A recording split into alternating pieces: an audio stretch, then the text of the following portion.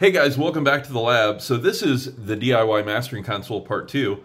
Today we're going to be signal path testing our insert module. So let's head on over to the computer and I'll show you what kind of tests we're going to be performing.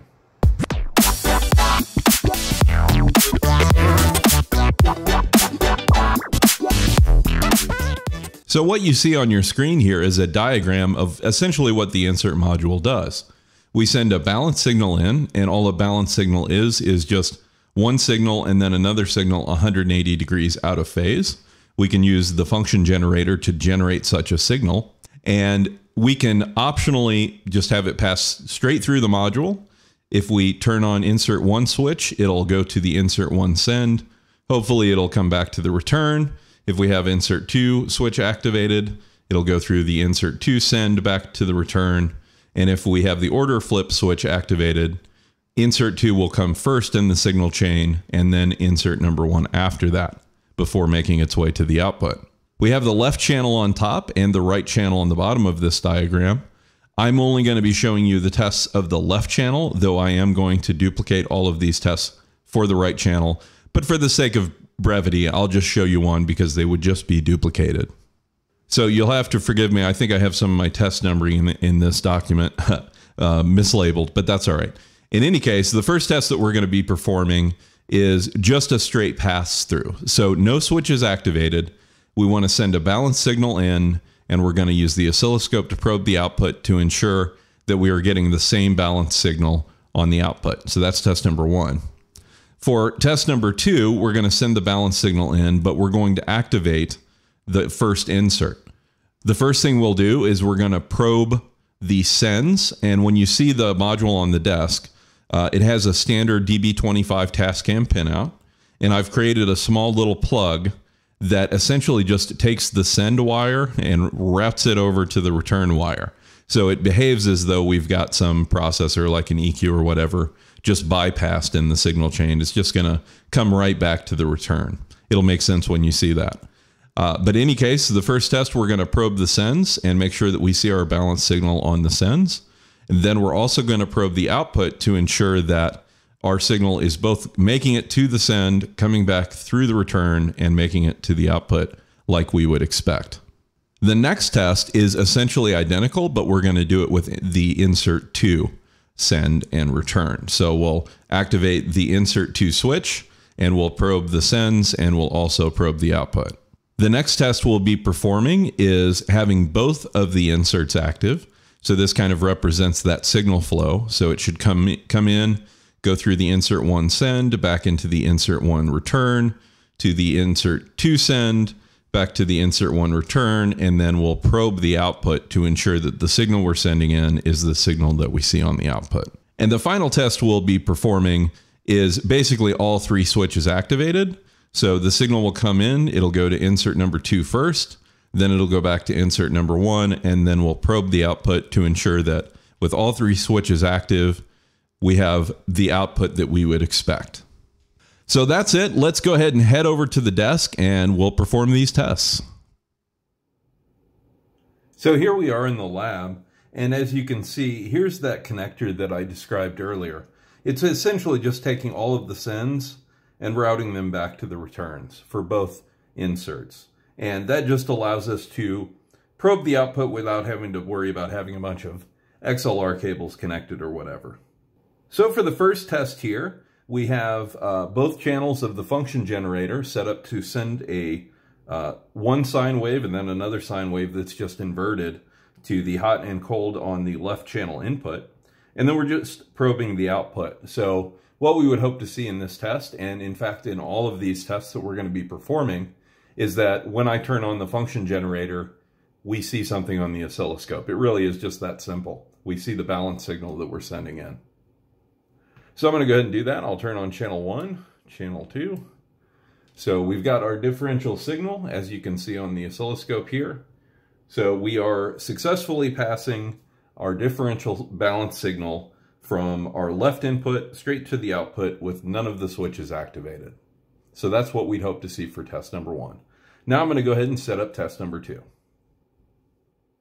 So now we're set up for test number 2. Essentially what we're doing in this setup is we're sending that signal to our left input, and we have the oscilloscope probes here on the sends. So what we would hope to see is that when we activate this, the insert 1 switch by closing this connection, we would hope to see our balance signal on the oscilloscope. So let's go ahead and try that.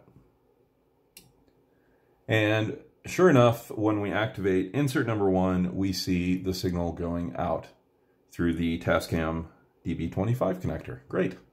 On to the next one. Okay, so test number 2, part B here, is essentially the same test. So what we're doing is we're sending the signal to the input, but instead of probing the sends, we're actually probing the output. So as you can see, since we're sending a signal in and we have no switches activated, we already have our signal on the output. So what we would hope from this test is that when we do activate insert number 1 by closing this switch, we should see no change in our output. So let's go ahead and do that. I need to apply a voltage here. So we've got 24 volts on the board. I'll go ahead and connect this switch and we should see no change. And sure enough, when we connect insert number 1, put that in the circuit, we see no change. Deactivating, no change. So this test looks all good. On to the next one. So we're set up for test number 3. This is the same as the first part of test number 1, except we're set up on the, we have the probes on the sends of insert number 2. So we have no signal on the oscilloscope, and what we'd hope to see is when we activate switch number 2, we see the signal being sent to insert send number 2. So let's go ahead and try it. And in fact, we do see signal there, so that means that the insert number 2 send is working properly. So we'll go ahead and move on to the next test to test the output. So for this test, same setup as the insert 1 test. We're now sending our signal in and we're probing the output. As you can see on the oscilloscope here, we have our signal coming out. We're going to activate switch number 2, and once again we hope to see no change. And sure enough, when we activate switch number 2 for insert number 2, the signal appears to be routing through that insert send and return and back to the output. Deactivating. Activating. Yep, no change. So that's a successful test there, and we'll move on to the next test. For this test, we have basically the same setup. We're sending our signal to the input. We are probing the output. As you can see, I have jumpers here closing the connections for switches 1 and 2 that should bring both inserts in. I'm not applying any power to the board right now, but when I do apply power, we would expect the insert relays for inserts 1 and 2 to activate, and the signal should be coming in, going through insert 1, going through insert 2, back to the output. When I apply 24 volts, we should see no change on the oscilloscope. So I'm going to go ahead and do that now. Relays activate. We see no change on the output. Turning off the 24 volts. See a little glitch, but no change in the output. So it appears that our signal is successfully flowing from insert 1 through insert 2, or rather from the input to insert 1 to insert 2, it's a little bit late at night here, sorry, and back to the output. So we've got one more test, and I'll go ahead and set that up. So our final test is very similar to the last one, except I've also closed the flip switch. So essentially all 3 switches are now closed. When I apply 24 volts to the board, all 14 relays should fire, and we should see no change to the signal on the screen, on the oscilloscope. And that would mean that our signal is flowing through the input to insert number 2, then back to insert number 1, and to the output.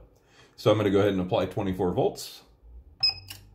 All of our relays fire, and we see no change on the oscilloscope. So that means that for our left channel, all of our signal routing appears to be correct. So that's really good news. This is where I'm going to conclude this video. Thanks for watching. Feel free to stick around. I'm going to be doing a lot more videos of this type, and leave me some comments if you have any questions or if there's anything in particular you would like to see. Thanks for watching, and we'll see you on the next one. Bye-bye.